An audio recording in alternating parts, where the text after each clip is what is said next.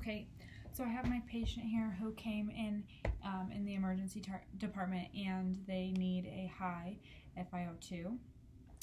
So the best oxygen device that I am going to hook up to them is a non-rebreathing mask.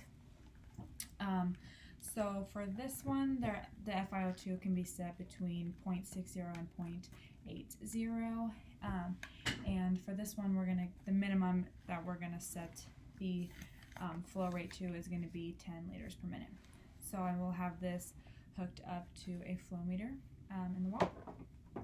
How I would put this on is I'm just going to cover the nose and the mouth, and I can tighten this a little bit.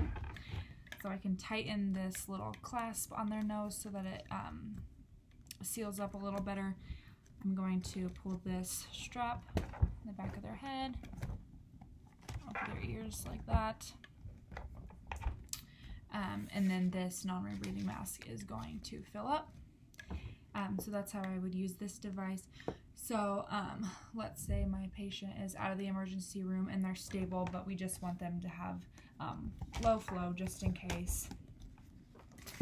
I would hook up my patient to a nasal cannula. Same thing, I'm going to hook this up to a flow meter in the wall. I'm going to put the prongs like that.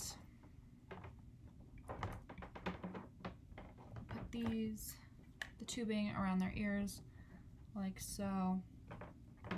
And then I can tighten it for a little better fit using this as comfortable, making sure it's comfortable for the patient.